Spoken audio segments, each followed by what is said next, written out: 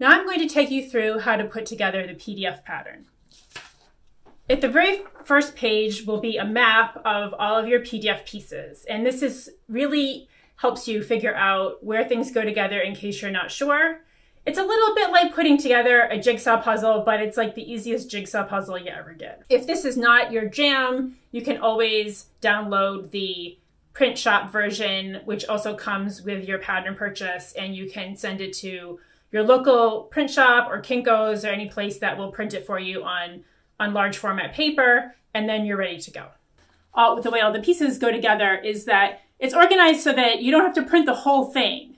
You can just print the pieces that you want. You're going to want the front, the back, the godet. That's the essential pieces for this top. Then if you want, over on the side, you'll see the neckband and the armband.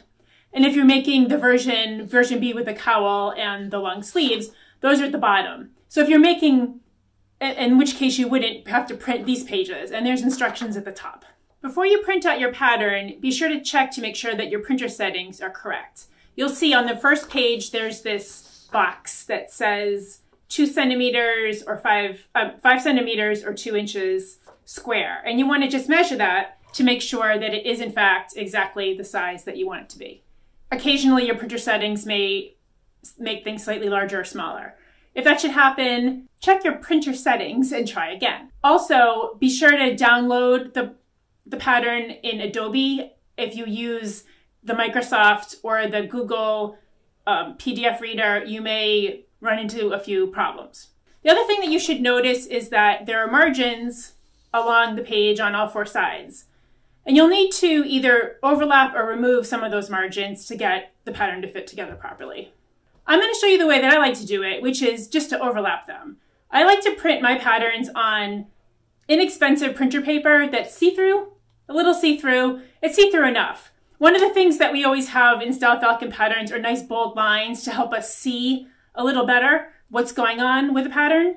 And so it's really pretty easy to overlap them if you have paper that's a little see-through.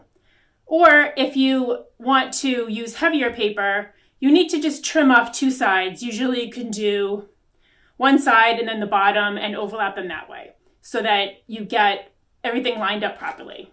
And on the side, you can see there's a little indication to show you what's the next piece, and they should fit together like a jigsaw puzzle.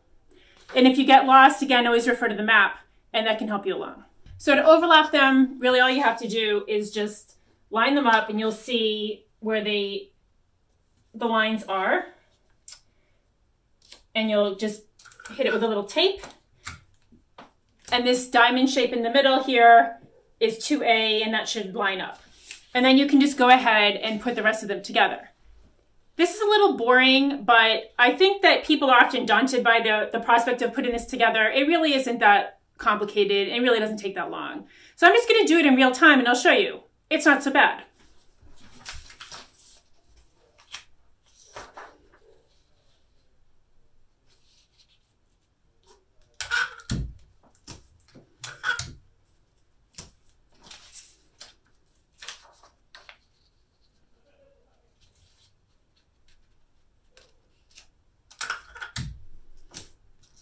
When you do the overlap, occasionally things won't show through and you will have to, you can see the green line is showing here, but there's enough information on the page to help you figure out where that green line needs to go.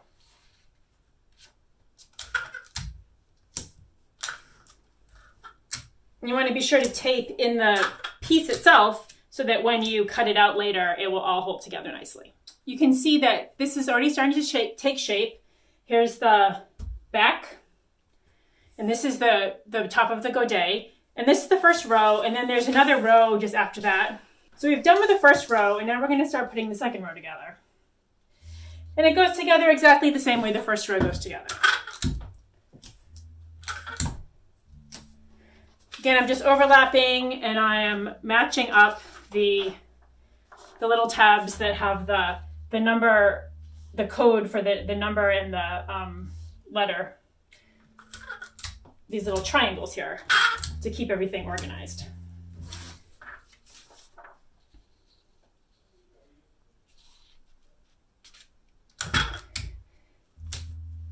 And again, it's pretty easy to just kind of look through the paper to see how things are supposed to line up. But if you want, you could always trim some of them off, some of the margins on the bottom and the side off, and then overlap them that way. I think that's a method that I use when I'm doing a really complex project where I want to be sure that I'm seeing every tiny detail of the pattern. But this is a pretty simple pattern. It just has a few pieces, and they're pretty big pieces. There's not a lot of really intense precision involved. So now we have the second one lined up, and you can say, here's the bottom of the godet, and here's the other piece of the back. And then they go together just like this. So you stack one on top of the other. You can look through to see how everything lines up. And then you tape all that together.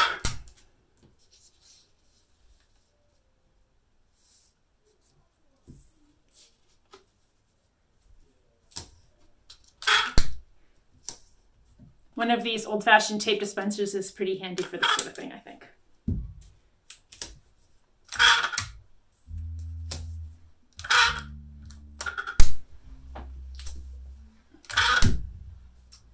Okay, so now you can see here's the whole godet piece,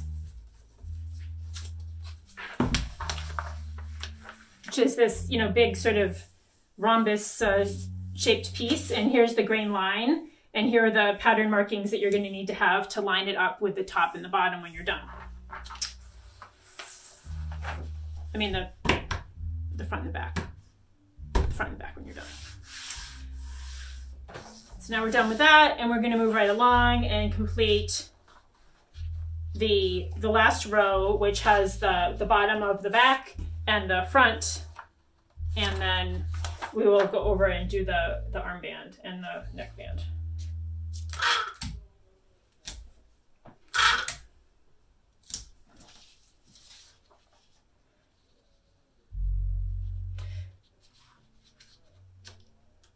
One of the things about PDF patterns that really interested me when I first started sewing again, sewing clothing after taking a break in my life, was I realized that there was a lot of instant gratification involved with it. That if you saw a pattern that you liked and you wanted to just jump in and get sewing right away, you could just buy it and put it together and you were on your way.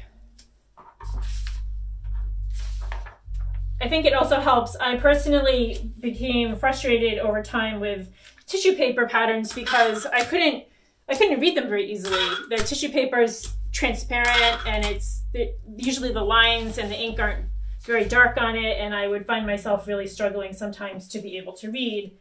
And while I mean, let's face it, I'm not a kid. I grew up with big 4 tissue paper patterns like a lot of you probably did. So that was what I was used to, and it took a little while for me to get used to this. But now that I understand it and I have a method down, I really like it.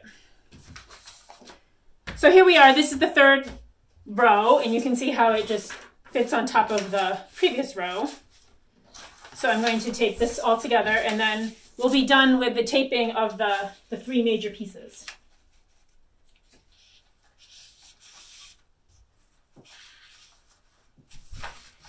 Again, you just kind of line everything up.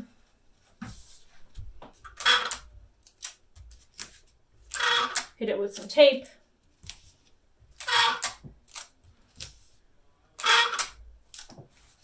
So here we are. Here are the 3 main pieces. We have the front, which is cut on the fold, and then we have the godet over here, and then we have the back. So here are your 3 main pieces. That wasn't too painful, I hope. And now we're going to go on to do the neckband and armband. As I mentioned, those are on separate pages of the PDF. You can see that they're over here. So if you're going to do the cowl and sleeve version, it's easy to just omit those in the printing. And then if you are going to make this version like we are, you can just omit the sleeve and the cowl pieces. So it makes it pretty quick. And these are really easy to put together. I mean, they're just armband, neckband, so it's just like a long strip.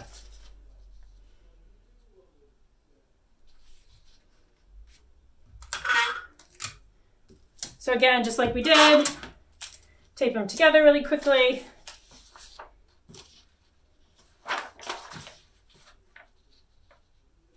The armband, of course, is the shorter of the 2. You will cut 2 armbands and you will cut 1 neckband. So there we have it. This big, scary, pain in the butt world of putting together a PDF pattern is all done for you, and the pattern is already cut out. So now what we have to do is cut out our fabric.